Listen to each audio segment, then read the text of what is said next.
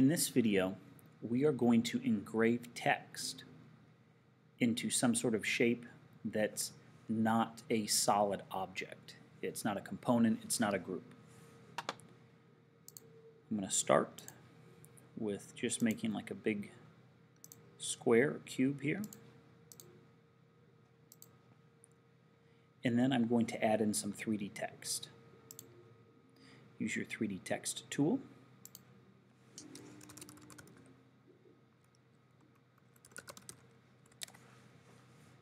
I'm going to leave these other settings alone for now. Click OK. And the thing to remember here is that we don't want to place the text on the surface. We don't want it to be on the face. We actually want it to be above the face. Okay. I'm going to just scale this down so it fits.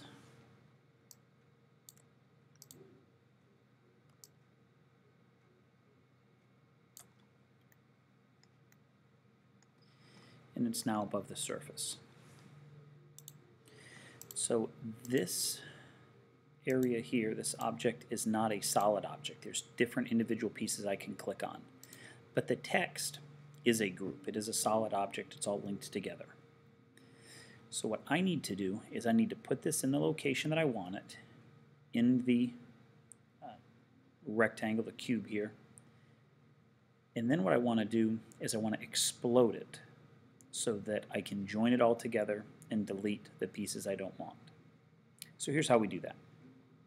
We're going to grab our move tool and we're going to move this down into the surface.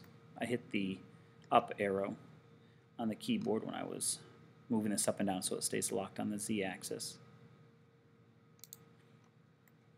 So now that text object, that solid object, is into this surface here. There it is, part of it sticking down.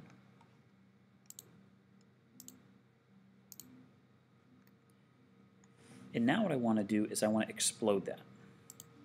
So I'll select the text, right click, explode. Now I'm going to select everything,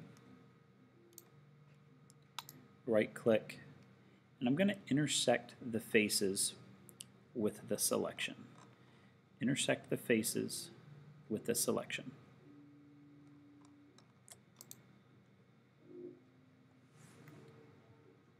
Now that everything's kind of been joined together, I'm going to use my select tool and I'm going to select all this information on top.